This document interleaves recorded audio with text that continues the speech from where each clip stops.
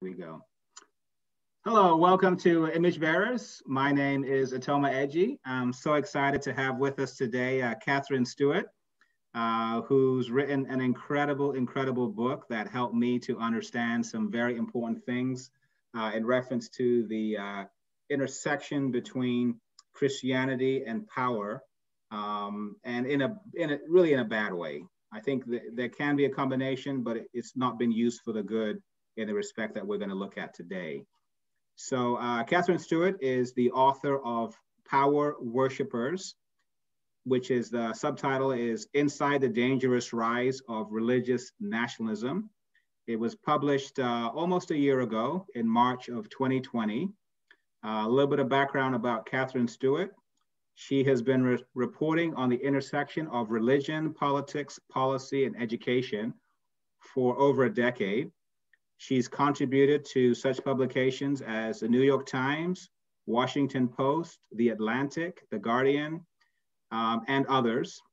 Her previous book, which was her first in this kind of field, if you will, was The Good News Club, and I'm sure she'll share about that a little bit too.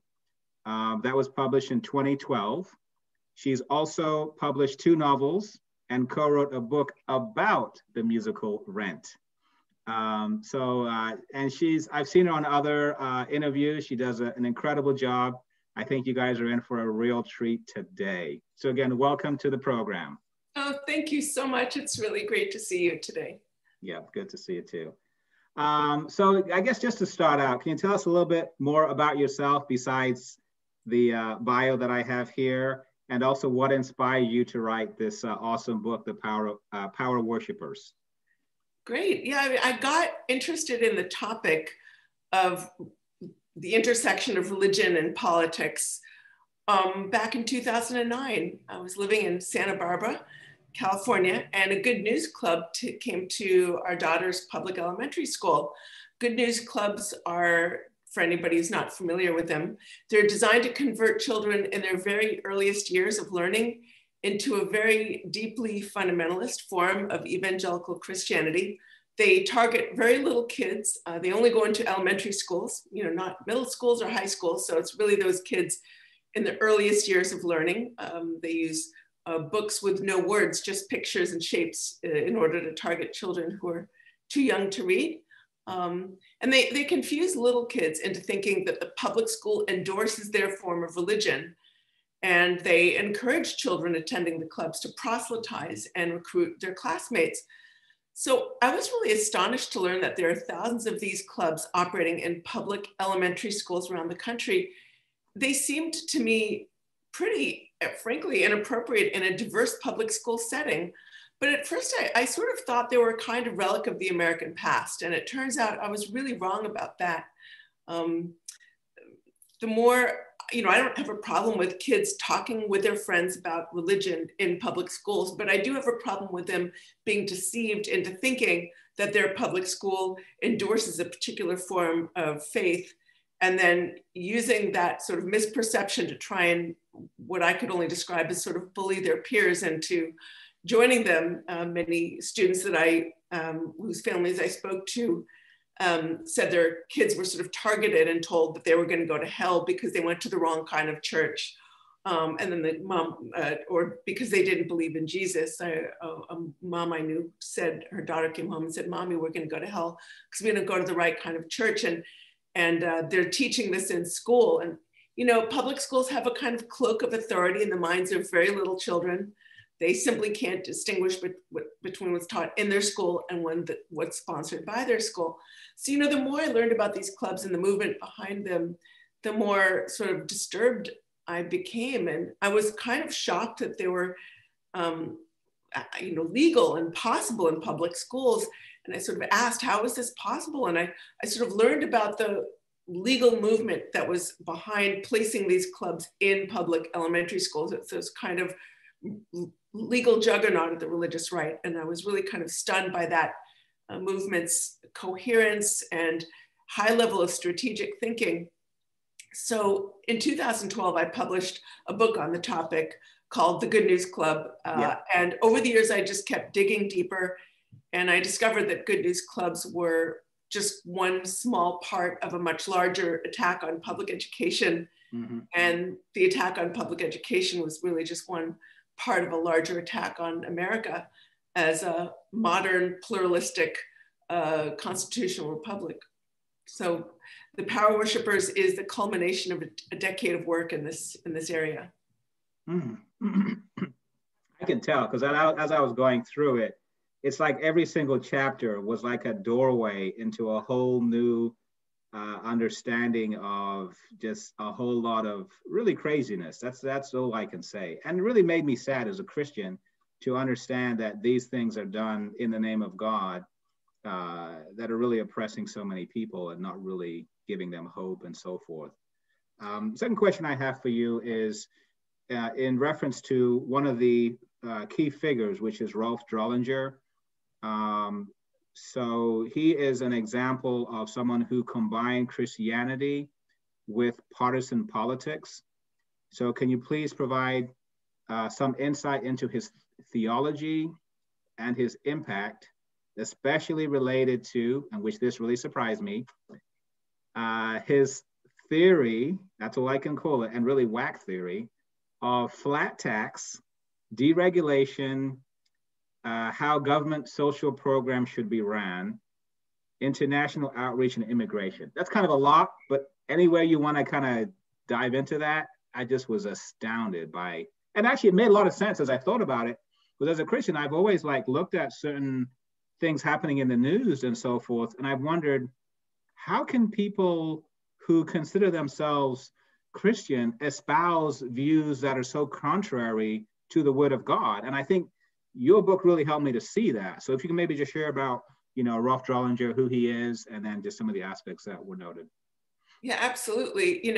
I'll sort of preface this by talking a little bit about the movement. It's invested for decades in all of the infrastructure of modern political campaigns. It's invested in right-wing policy groups, legal advocacy groups, networking organizations, legislative initiatives, and all that stuff. But there are sort of people, there's a kind of leadership cadre that have established a kind of ideology. And I think to a largely underappreciated degree, they've been allied with a kind of libertarian far-right economic policy. And Ralph Drollinger is, I think, is emblematic of this. So I learned a lot about Ralph Drollinger and the economic ideology of the movement. People often say it's like a culture war, it's about abortion, but it's about much more than those hot button culture war issues. And a lot of it has to do with economics. So I learned a lot about that when I went to Ralph Drollinger's 20th anniversary celebration. It took of his ministry. Why did you do that? Well, because I wanted to know what he was all about. I found out that he had a weekly Bible study in the nation's capital that was attended by at least 11 or 12 out of 15, members of Trump's cabinet. I mean, right. You thought, if you looked at his website, it included people like, Betsy DeVos and Alex Azar and Jeff Sessions and all these incredibly powerful people. And he also has Bible study groups targeting the Senate and the House of Representatives. And he's establishing ministry in state capitals and among political leaders around the world. So here's this guy. He's arguably the most politically influential pastor in America. So I wondered, why did he hold his 20th? He's got this incredible influence and platform. Why is he having his 20th anniversary celebration at an agricultural fair in the San Joaquin Valley? So I had to go. And I realized, number one, not only, he's from California, he started his ministry in California, but number two, a lot of the early funding for his ministry was from the plutocrats of the agriculture world. And indeed, Trump's agricultural secretary, Sonny Perdue, was there himself giving a speech to endorse Drollinger and sort of discuss, how lucky they were to have him teaching in the cabinet. So the expansiveness of Drollinger's positions, as you mentioned earlier, on domestic and economic policy, really hits home the fact that the Christian nationalist movement is a political movement. It's not just about the culture wars. Right. So he weighs in a number of economic policies, like the idea that social welfare programs have no basis in scripture. Mm-hmm. He teaches these Bible study guides. You can find them online. He's not hiding. It's all in plain sight, right? And he says in one of them that the responsibility to meet the needs of the poor lie first with the husband in a family, and secondly with for the husband, second with the family, third with the church. But he wrote, nowhere does God command the institutions of government to fully support those with genuine needs. So I've got another Bible study here. He's got here, it's called Solomon's Advice on How to Eliminate 20.5 trillion debt. See, these Bible studies, you can get them. Anybody can get them. He's written books. I've got this book of his, Rebuilding America, the Biblical Blueprints, where he sort of advising all of this stuff. He's telling this stuff to political leaders. I just want to read from this one, this Bible study. He's talking about God's formula for wealth creation. He says, government leaders must incentivize individuals and industries, which includes unencumbering them from the unnecessary burden of government regulations. And then he talks about incentivizing population growth, citing beef. Blessed is the man whose quiver is full. A quiver was commonly understood to mean 5. The term quiver full is often used to describe many of the sort of hyper-conservative Christians use the term quiver full to describe their very large families they have. They're creating children who are like, will be, arrows in their quiver, arrows for God. It's very interesting language, but he's sort of using his reading of the Bible, because it's not everybody's reading the Bible, of course. He's using his reading the Bible to make very specific policy, I would say, I wouldn't even say recommendations. I mean, that's sort of a softer word than what he's saying. He's saying, this is what God means, and this is what it means for economic policy.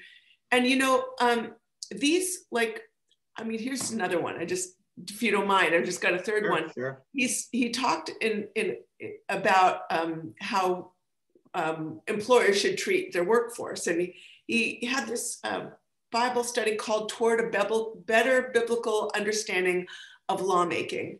And he cited from the New Testament, the first letter of Peter 2:18, he said, servants, be submissive to your masters with all respect, not only to those who are gentle and good, but also to those who are unreasonable. And here he was explaining that the principle of submitting to your master, your boss, carries over to today. And using this whole idea about servants be submissive to your masters, not just to those who are gentle and good, but also those who are unreasonable. I mean, this is, an ideology that's going to disempower the workforce, create a sort of submissive, compliant workforce, and it's music to the ears of the agribusiness leaders that have supported him in the past and other business leaders that he's trying to please in the present. It's an ideology that they want, minimal workers' rights and environmental deregulation, deregulation of business that they can use to sort of maintain and increase their profits. And it's a very distinct sort of far-right economic ideology. Barton says that God opposes progressive income taxes, capital gains taxes, and minimum wage laws. And so it kind of shows that, this is not a stance in the culture wars. This is not just about abortion.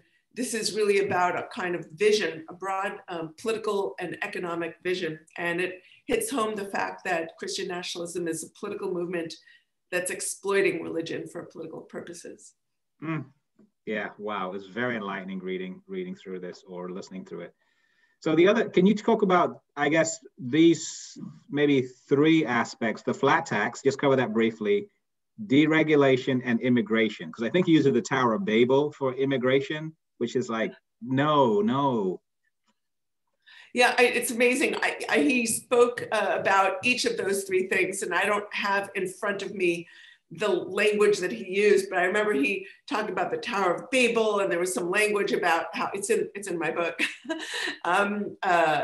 Immigration, definitely at some point he had written, I think this was during this is something that he'd written before Trump came to power, and he was all anxious about economic policy, and Obama, and he said, if I'm gonna murder this quote, unfortunately, it's something about if the government doesn't adopt a flat tax immediately. It's, grounds for some kind of, protest, some big protest, but it is in my book. But you see that he advocates for very specific, a range of very specific economic policies, all of which end up really, let's face facts. We have rising, unprecedented levels of economic inequality in our country.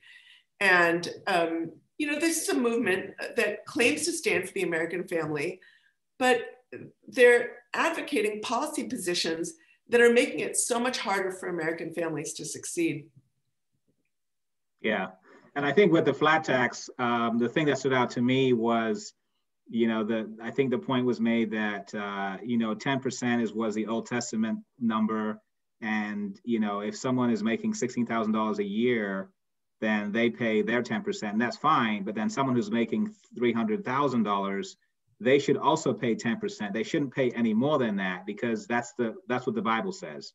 Mm-hmm. And that's actually not true, but that's the stance that he was using to really help plutocrats to, be able to keep more of their wealth. So, it's almost like he took the Bible and he looked at it through a rich man's eyes, and then made all his policies and edicts, if you will, kind of from that. And then on the Tower of Babel, kind of as we're talking about, I think he said something to the effect of, God never intended for different nations to be together, but that they're supposed to be separate. And therefore we're in favor of all this kind of,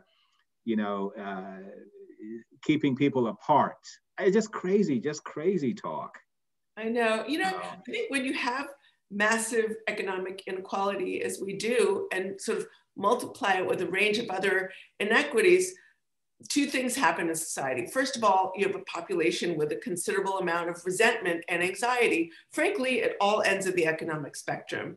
And second, you have a kind of moneyed elite that rises to power and needs a way to manipulate the disempowered masses. And what Christian nationalism does is it's really kind of a marriage between a subset of plutocracy. Obviously, there are a lot of people with lots of money who also disagree with this agenda, but some subset does. And then you have a sort of, resentful bottom, of the population that is sometimes very susceptible to messaging that seeks to, cast them as a sort of victims of cultural persecution. I'm not sure what Bible they're reading, I'll tell you. It's crazy. It's crazy. Another individual that you shared about was C. Peter Wagner, and just how he kind of coined this term dominion theology from his reading of the scripture. And he then has, been like in a sense, I won't say a role model, but an example, I guess, that a lot of people use today in Christian nationalism. So maybe can you share a little bit about him and his impact on Christian nationalism today with his dominion theology? Yeah, he's a really fascinating figure. He is, C. Peter Wagner was a professor of church growth at Fuller Theological Seminary, who's very influential. He authored over 70 books and founded various ministries. And he's widely referred to as a godfather of dominionist ideology. So he wrote this book, 2008, Dominion, How Kingdom Action Can Change the World. And he explains that God commanded true Christians to gain control. These are Christians as he understands Christianity. Of course, we know Christianity is very diverse, and many Christians sort of reject the politics of conquest and division that this vision represents. But he explained that God had commanded true Christians, right, to gain control of what he called the 7 molders or mountains of culture and influence, or areas of civilization that he sort of had identified, and a few others had identified, which included government, business, education, the law, family, and these areas, and they were supposed to, dominate those 7 molders or mountains of cultures. And he wrote that apostles, which is, how he viewed these folks, he said, have responsibility for taking dominion over whatever molder or culture or subdivision God has placed them in. And he cast this as taking dominion back from Satan. So, it's a very interesting vision. Wagner is not necessarily a household name outside of certain circles, but his work is really broadly influential within it. So Tim Keller, for instance, who is the vice president and co-founder of the Gospel Coalition, which no doubt you're familiar with, it's like incredibly influential. He published a book in 2012 called The Church Planter Manual, in which he thanks and credits Wagner in the preface and several other times in the book. And that he basically cites, and he's only citing a few people in the preface in the book. It's like a half-page preface, and he thanks Wagner. So it kind of shows that Wagner is this very influential figure among other influential figures. But once this movement, this sort of dominionist movement, was really once more in the shadows of the religious right. It wasn't really, its representatives weren't necessarily invited to the big gatherings like the Values Voter Summits or the Road to Majority conferences and the like. But Seven Mountains Dominionist promoter Lance Wallnau, do you know who he is? No, I don't think I have heard of him. Oh, you're gonna have so much fun learning about him. Okay. He wrote God's Chaos Candidate about Donald Trump, and he's sort of a big figure within the New Apostolic Reformation. He was given a featured speaking slot at the 2018 Values Voter Summit, which is I would say the main religious right activist gathering every year. It takes place in Washington, DC, in a big, wonderful hotel, and all the sort of heavy hitters are there. And Lance Wallnau was invited to give a presentation. And it so really reflects the fact that these ideas that were once considered more on the fringe have moved closer to the center. So, you won't necessarily see all the sort of leaders of the religious right, holding up Lance Wallnau's book and the like, but they are often, or citing Wagner directly, but they pepper their speeches and discussions with references to the mountains of culture, or the 7 pillars of culture, or the 7 molders of culture. So you're just seeing these ideas that were once on the fringe were sort of coming closer to the mainstream. Scary. I mean, I can understand, having different ways that, a church should kind of espouse these things, and that makes sense to me. But I think to impose that on a culture, that's I don't know, that's going out there, and that should not be done. Because as you said, I think you and I talked before, there's different ways people look at certain scriptures, and that's always going to be a very challenging thing to say, well, in what way are you interpreting this? And now you're imposing that view on me or others, so. Yeah, I mean, here's the thing. America is inherently pluralistic. It's irreducibly pluralistic, and I think the sort of idea of embracing the pluralism and allowing for pluralism within our societies are an idea that has really held our society together, even as so many others have been torn apart by sectarian division. Mm-hmm. Thank you. So in chapter 3 of your book, you explain about the moral majority, kind of break that down a little bit, how it started, I think Paul Weyrich and others. And I think there's some false history, revisionist history going around saying that the moral majority and, the religious right as we know it today kind of started as a way to combat what was started back in 1973 with the stance on abortion, Roe versus Wade, and so forth. And you basically share that that's really not how the moral majority started.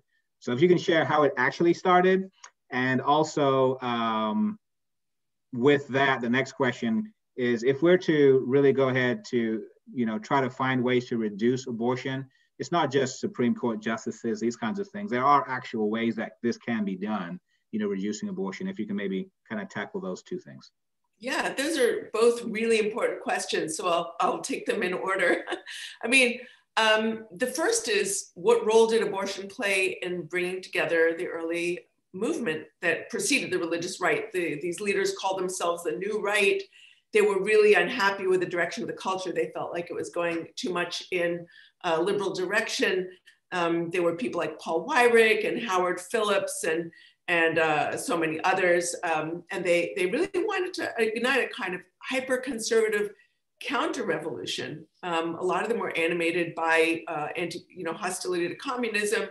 And there was a lot, to be worried about there, but at the same time, they were a little fanatical about it. I mean, Phyllis Schlafly, who was sort of part of that early movement, she gave a quote at some point in the 50s where she said, if we're not careful, America's going to be communist by 1973. Well, that's not exactly what happened. So, the movement has sold us this idea that they came together around opposition to abortion. But I would have to say the key issue, one of the key issues that animated the movement in its earlier days, in addition to like fear of communism, but a really big fear was they were really unhappy with the civil rights era, and they were really unhappy with racial integration in public schools. And they were really afraid that they had created these segregated academies. They were called, people referred to them as segregation academies when the decision came down, Supreme Court decision to integrate public schools. A lot of white pastors started their own schools that were religious, and they would only accept white students, and they were called, segregation academies. And they were really worried that these schools might be deprived of their lucrative tax exemptions. I mean, Bob Jones Sr. was one of the, Bob Jones had this school that was racially segregated, and the IRS was starting to look at it and say, well, that was up until 2002, or I forget what exactly, but it was only recently. Shockingly, I know it was for a very long time. They had like a range of really offensive rules. So, Jerry Falwell and a lot of the other sort of white Southern conservative pastors were very involved in these schools. Bob Jones called segregation God's established order. He actually referred to desegregationists as satanic propagandists who are leading colored Christians astray. I mean, it's really disgusting language, right? And as far as they were concerned, they had the right to segregate children and also to get federal money for the purpose. So they sort of coalesced around that fear. And they were looking for a way to sort of ignite this hyper-conservative counter-revolution and turn back the clock. But they knew that the rallying cry that they couldn't rally around the idea that, we want to preserve tax money for segregationists. They knew that was going to be like really unpleasant for a lot of people. So they kind of got together and went down a laundry list of issues, and abortion wasn't at the top of their list. But, we're talking like 1979 or so, about 6 years after Roe versus Wade passed. They're also upset about women's movement and things. But when they came to abortion, it was almost like a light bulb went off. And they were like, that could work. Randall Ballmer, the historian from Dartmouth, he was actually in touch with some of these folks and attended some of their meetings. And he's written quite a lot about this. His testimony is really important. So this part of the history has effectively been erased by the conservative leadership of the movement. And most Americans have been persuaded over time that abortion is an issue that should matter the most when it comes to their vote. But when Roe versus Wade passed, we have to remember that most Protestant Republicans supported it. In 1971 and 1974, again, the Southern Baptist Convention published editorials hailing liberalization of abortion law. Ronald Reagan passed the most liberal abortion law in the country in 1967. So, but it was only over time that pro-choice voices were purged from the Republican Party. And Phyllis Schlafly has actually written an extraordinary book describing how she and some other right to life activists made that happen. It took a long time, and it took a tremendous amount of work. But so the sort of issue of abortion is a political issue. The sort of single issue that is today is really a modern creation, and it was created for political purposes. Okay, so I know one of the big things that the religious right tries to do is have, a number of Supreme Court justices, which, I believe they are very happy right now with the way things stand, and so on and so forth. But in reality, that's not really going to reduce the amount of abortion. So to the second question, what would be some ways if we really are serious, which I think everyone should be, about reducing abortion, what are some actual ways that we can go about reducing abortion? Yeah, it's, look, reproductive health policy is not my area of expertise, but I have some opinions. So they're just mine. And I'm happy to share them with you. Look, the number one reason people have abortions is because they're made pregnant against their will. They don't want to be pregnant. And so the primary means of reducing abortion is to reduce unintended pregnancies. And it seems to me that that approach has to be multidimensional. I mean, the first and most obvious solution here is access to a birth control that is affordable, effective, easy to use, and safe. And we've seen in recent years that new technologies in birth control have reduced the rates of abortion dramatically among those who use them. Very effective means of birth control. So I think, frankly, we ought to encourage more investment in discovering new and improved and safer means of birth control technologies. And frankly, I don't think we should just be focused on women in this area. It takes two to get pregnant, right? To make a pregnancy. But birth control access is just one solution. One part of the solution. I think education, educating both men and women about the facts of reproduction is really important. I think we need to promote a culture, a real culture of consent, so that people who are entering intimate relationships do so voluntarily. And both parties, not just women, but men too, are really invested in preventing pregnancy if they don't want that to happen. Yeah, what about the economy? Do you think that plays a factor as far as poverty and not yes. that, Yes, absolutely. And I can't believe I left that out. I mean, a big part of the solution is economic. Something like 59% of women seeking abortions are already mothers. And mothers know how resource intensive it is to raise children. Some of those women are making this decision because they don't feel like they can afford to grow their families. Part of that has to do, frankly, with the fact that for decades, the religious right has been allied with that economic far-right libertarian policies that have promoted the existing economic inequalities, the sort of record levels of economic inequality that we're facing today. And they're promoting policies that are making it harder for families to succeed and harder for families to add members if they feel like they can't. Mm-hmm. Thank you. The other thing is, in chapter 9 of your book, you basically cover privatizing schools, which I live in Michigan. So Michigan, I think you've listed the second most privatized, we have some of the most privatized schools in the nation here. So I guess my question is, can you please kind of share about what you have uncovered in your research as to what you believe is a real motive behind privatizing, schools, as far as voucher programs and charter schools and so forth? Absolutely. And, let me preface this by saying I'm not against all charters or vouchers or all vouchers. And I think, private and religious schools and responsible homeschooling should all be options available to families that want them. I mean, I support, some diversity in, education. I think we need to have choice has a meaningful role to play, but we can't overlook the fact that many of the religiously motivated school choice activists are not interested in improving education overall, but really they've had a sort of longstanding aim of destroying public education altogether. Public schools educate 90% of American school children, and we should seek to protect them, these schools, and improve them, even at the same time as we're supporting diverse and carefully implemented education strategies. So let's take a deeper look at the hostility to public education. The hostility to public schools runs very deep in the sort of Christian nationalist movement.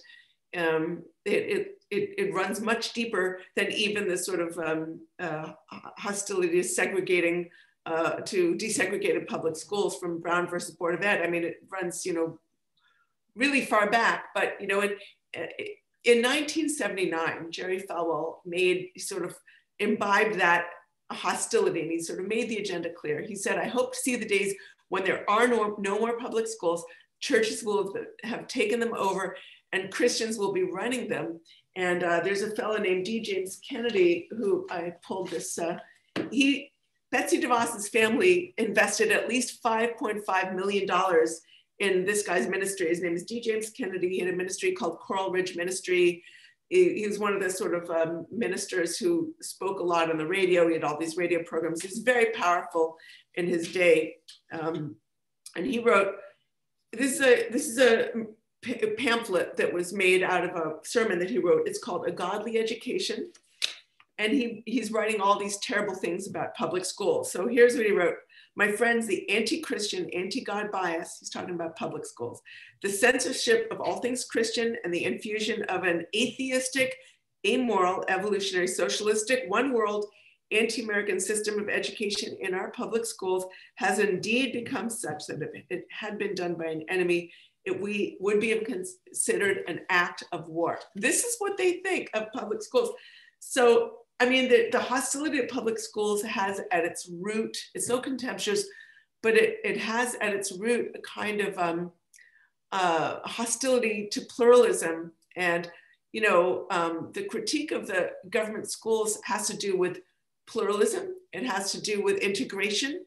It has to do with, you know, public schools are non-sectarian, which means they neither promote nor denigrate any particular religious viewpoint, but they see this, anything that doesn't affirm their view, as somehow hostile to it. They don't understand that, they don't understand the tolerance for pluralism. And you know, one of the best things about public schools is they teach children how to get along with their peers, even children of diverse religious and political backgrounds. But you know, religious right leaders see that as somehow hostile to them. You know, Matt Staver, he's a president and co-founder of Liberty Council, which is one of the religious rights or legal advocacy groups. He described public schools as spiritual battlegrounds. You know, he said, when you remove Christ as the foundation for education, that which was intended for good becomes a consequence of evil. So they think anything that is not absolutely grounded and constantly affirming their view is somehow worthless. I mean, it's a very nihilistic view. It's basically the view that all of the successes of a modern pluralistic society are somehow worthless, and then anything that somehow isn't constantly, you know, flattering them and affirming them is somehow, you know, just you know, it's absolutely worthless. It's fascinating. It is. I mean, I'm not sure if this was in your book or in another. I've been kind of going through a whole lot of books recently, but it's almost like there really isn't a desire for democracy, really. It's more theocracy that is what is being grasped for. That's absolutely true. I mean, you know, that G. James Kennedy, whose pamphlet I read from earlier, he told followers in 2005 that they need to exercise godly dominion over every aspect and institution of human society, including the government. Now, not every anti-public school activist, of course, is a Seven Mountains dominionist, but you can see many of the activists who've been very hostile to a separation of church and state, for sure, and also the idea of a society that isn't constantly affirming them. So the voucher activist, May Dugan, she was a conservative Catholic, and she was co-founder with her husband of a group called Citizens for Educational Freedom, which at one point represented 300 voucher organizations. So she was a very well-connected, longtime voucher activist, and she had connections to Betsy DeVos, who sort of honored her with a big award at one point through one of her organizations. So May Dugan once said, we don't want people teaching humanism. Humanism is the basis of the public schools. So, you know, that's what it is. They don't believe in non-religious education. They certainly don't believe in any education that isn't grounded in their understanding of the faith. So, you know, at the end of the day, should we support school choice in some forms? Absolutely. Should we be using the idea of choice as a cover for the destruction of our public education system? Absolutely not. Yeah, it was scary. again, especially being in Michigan, it's like, really? Well, when you see what's happened with the massive deregulation efforts in places like Detroit, where Betsy DeVos and her allies in the sort of privatization movement have argued that, oh, choice is going to resolve all these problems, and you saw massive deregulation in Detroit, and I mean, it's happened in certain cities around the country. New Orleans is another city, and what you have is like the public schools collapsed because all of these voucher activists, got in. A lot of them were frankly motivated by money. Some were religiously motivated, and some of the charters they started were not regulated, and many of them collapsed. And also the public education system collapsed. And public schools, of course, are neighborhood schools are really important for the life of neighborhoods and the life of communities. So you see in these areas where you have massive unregulated charters, unaccountable, they're not just detrimental to public education, but they're also often detrimental to the children and families who are enrolled in them. Wow, wow. Yeah. So as I was kind of going through your book, and I think for me, it was kind of like, so I do puzzles with my grandma. So I need to get back out there. I haven't been out there for a little bit just because of COVID and crazy schedules, but it was kind of like putting puzzles together and like understanding like everything, well, not everything, but a lot of things. And one of the things was, which comes to the second last question here, is in reference to political activism on the religious right, which seems very high. And you mentioned a number of things, but two of them are Project Blitz and then United in Purpose. So can you share about some of those aspects? Because I think even as you said earlier, it seems like, this is really not a, let's honor God and sacrifice and really be pleasing to society, an aroma that's pleasing to God, but it's more like be divulged into a political weapon, if you will. So can you share a little bit about Project Bliss and United in Purpose? Absolutely. As far as a political posturing and just how they work? Yeah, the movement, to get at what you said, is like the movement is a machine, and it's really not so much leadership driven as organization driven. So it consists of a variety of for-profit and nonprofit organizations, including legislative initiatives like Project Blitz, which I'll describe in a minute, data initiatives like United in Purpose and I360, which I'll also tell you about, legal advocacy groups like the Alliance Defending Freedom and Liberty Council, which I mentioned earlier, and a few others, networking organizations like the Council for National Policy and groups like that.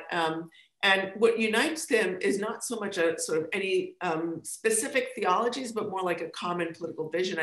I wrote The Power Worshippers because I almost like wanted to take the back off the watch so you can kind of see how the machinery moves. You did that. Oh, thank you. And I also focused on some of the really, I thought, intriguing personalities of the movement. Oh, I want to stop real quick. So the other thing you mentioned was Malawi. So we'll get to that in a second. Because I think you mentioned there was a gentleman, either Capital Ministries, I think.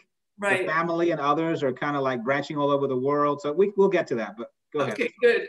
I would love that. So let me tell you a little bit about Project Blitz. So the idea behind these legislative initiatives like Project Blitz is to overwhelm state legislatures with identical or very similar bills based on centrally manufactured legislation. Like, do you know what the American Legislative Exchange Council, ALEC, American Legislative Exchange Council, they craft model legislation. They get put together lawmakers, lawyers and lawmakers and people like lobbyists and things like that. They'll craft a piece of legislation, and then all these politicians who are sort of favorable to this agenda will sort of adopt the same language in their bills, or maybe very similar language in their bills, and they introduce it into their states, so that all of a sudden you have, it could relate to car insurance policy. All of a sudden you have identical bills in like 30 states related to car insurance policy. Well, Project Blitz the idea is to kind of do the same thing for what they call like religious freedom legislation, but what they really want to do is conflate their, associate their idea of religion with government more closely and degrade the separation of church and state in all these small ways. So Project Blitz is the same thing. The idea is to sort of craft a piece of model legislation, then all of these lawmakers who are sort of in line with this agenda take it and then introduce bills very identical or very similar or identical bills into their states. And they're all based on the centrally manufactured legislation. So when I was researching Project Blitz, I listened in on a couple of conference calls that had been made public on their website of, I think it was the Congressional Prayer Caucus, perhaps, or it was like one of the organizations affiliated with Project Blitz had put a couple of conference calls on their website, and you could listen to them. I think they pulled them down by now. But so I heard a member of the steering team, the steering committee, tell the state legislatures from around the country, he said, it's kind of like whack-a-mole for the other side. It'll drive them crazy. They'll have to divide their resources in opposing this, but it'll move the ball down the road. So a lot of the bills that appear in the state legislatures, like you got to put "In God We Trust" in every public school, you got to put an "In God We Trust" sign in every police car and things like that. They might sort of appear to be local initiatives driven by local personalities, but they're not. They're really part of a nationally coordinated strategy. So the question is, what do they want? Well, one aim is to secure privileges for members of certain favored groups in society and to single out other non-favored groups like LGBT Americans, but also people who are members of religious minority groups or people who don't happen to be religious at all. They single them out for contempt. And or even people who I dare to identify as Christians of a different sort. So a short-term goal of these types of initiatives, sort of like classic culture war stuff, they're trying to provoke the other side to complain and oppose the bill so that they can rile up their own base and provoke their feelings of persecution that's so important to their movement. But the longer-term goals really include conflating in the idea of the public, like in the minds of the public, their religion with the authority of government, and entrenching certain assumptions about the role of their religion in our national identity. And then the other one was United in Purpose. Is there anything you wanted to share on that? Oh yeah, United in Purpose was a sophisticated data initiative whose founder boasted that they had access to virtually all of the voting age public in America. He said, we have 200 million voter files in our database. We know what makes Americans turned out to vote one way or not vote at all. And they used targeted messaging to reach voters, and they operated through churches in many instances. They gave pastors very sophisticated tools to figure out like what percentage of their congregants had voted in the last election. Then they would give them all of these tools, messaging tools, to kind of get them to vote their biblical values, usually on issues like abortion, same-sex marriage, and stuff like that. So that organization has actually struggled in the last year or so with what appear to be some financial mismanagement issues, but there are other data organizations that are serving the same purpose. So United in Purpose was just one of several entities on the right with access to this comprehensive voter data. The billionaire brothers, Charles and David Koch, who are mega funders of the economic right, also invested in data operations and what they call persuasion models. Cambridge Analytica, they sort of devise these persuasion models. They sort of take all this scraped data from people's Facebook pages and the like and figure out what makes them tick. Well, I360 has done similar kinds of things through just in terms of creating, micro-targeting messaging to get people to vote a certain way. And they've done that through this organization called I360. According to the Center on Media and Democracy, by I think it's 2018, they had developed personality profiles on, I don't know, close to 100 million American voters. And they were basically micro-targeting messengers in ways that would sort of, create more effective political communications. So, no, of course, all political parties of all persuasions use data in order to increase the effectiveness of their efforts in campaign seasons. But the difference with organizations like United in Purpose is that they are operating, and a lot of these other sort of data initiatives, they're operating at the top of a large pyramid that is operating in the religious sphere, all of which is exempt from taxes, right? And from scrutiny from, by the IRS, because religions don't have to open up their books the same way that they do. Yeah, I think you mentioned on another portion, this is maybe towards the beginning of the book or so, or somewhere in there, cultural impact teams, and who are sponsored by the FRC, Family Resource Center. Right. Yeah. They had like a 180-page binder, which had all the specific ways about how to go about things. And, there's just so much in there that allowed them to be political without being political. Like they kind of made it so they were kind of under the radar, even though we all know what they were doing. That's right. Like I was talking to a pastor about this type of initiative. He said it threads a church. He said it's a God-given loophole, and he said it threads a separation of church and state loophole. I thought that was interesting. The idea with those teams is like, the pastor's not supposed to tell the congregants how to vote, but they can give them these really detailed messaging materials that tell them how to vote with their biblical values, and it ends up boiling down to like 2 or 3 issues, like abortion. Well, when the movement leaders are talking to the pastors about issues that should matter to their congregants, it's all abortion all the time. Abortion is the beginning, the end, but then a lot of it has to do with also, what they call pro-family stuff, which is, anti-same-sex marriage and the like. So they know if you can get people to vote on those couple of issues, you can control their vote. Yeah, and I think the last thing I'll say on that, and we'll wrap it up, was I think with Drollinger, you mentioned that they favor things like a strong military. They favor, obviously, the strong man, which in a lot of ways, I believe, led to things like, voting for someone like Trump, Donald Trump as president.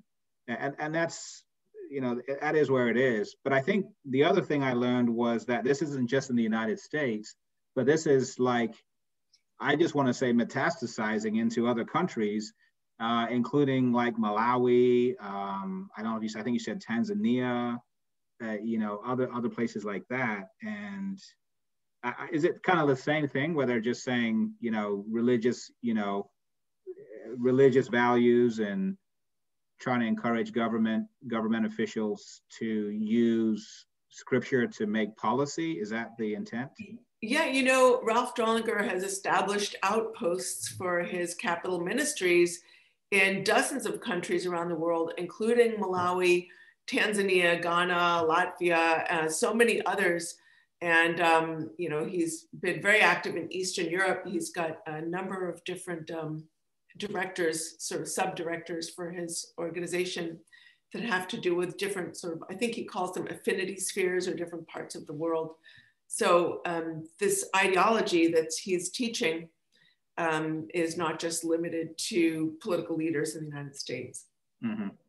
Well, this last question as we wrap it up is kind of a no-brainer, but I just wanted to kind of get your take on it, which is, basically from your research, is the church stronger or weaker when it's involved in partisan politics and it's really trying to be like those power worshipers, as you noted in your book? So obviously the answer is no, but can you just break that down a little bit?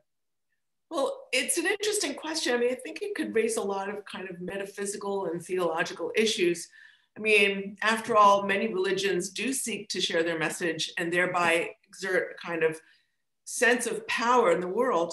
But I think the distinction matters more in a prosaic sense. I mean, religious nationalism is a force in our world, not because it has better ideas, but because it has more money and it's better organized and it has a lot of sort of organizational discipline. And you can see that, if you investigate the movement, as I have, you can see that it ends up, you can see the way it ends up treating its own supposed religious principles, right? I think it goes without saying that over the past 4 years, there isn't a single religious principle of this movement that they haven't kind of essentially sold off in exchange for political power. I mean, even a corrupt sociopath was better in their eyes than the sort of freedom that are, sort of pluralistic, that the religious moderates and progressives and the non-religious have to offer in a pluralistic society. So I think it's also really important to note that the church is so diverse. There are so many different ways to be Christian, so many different interpretations of theology. I think most American Christians for sure reject the politics of conquest and division that this represents. And I think most, are really kind of horrified by the sort of hijacking and exploitation of faith for political purposes. Frankly, I think we all should be. I think, we have to, there are a number of religious leaders, just off the top of my head, I'm thinking about people like Reverend William Barber, but there's so many others who are very explicit and informed in their rejection of religious nationalism. Yeah, it just was scary. I'm naturally, as you could probably tell, a very curious person. So I always wondered, like, how is this happening? And I can understand looking at some passages differently, but this is a whole total, this is like the rich man's Bible, and I'm like, that's not what Jesus was about. He was definitely here for the downtrodden, the least of these, and these kinds of things. So your book really helped, as you said, take the back of the watch off to really help see how all the gears work and how everything comes together. So I know this is like a decade of research that you put in. I definitely appreciate it. And I know that the audience that's watching it definitely will too. So again, thanks so much for your time. Those who enjoy the episode, please click like and definitely consider subscribing. Thanks so much for your time. Thank you so much.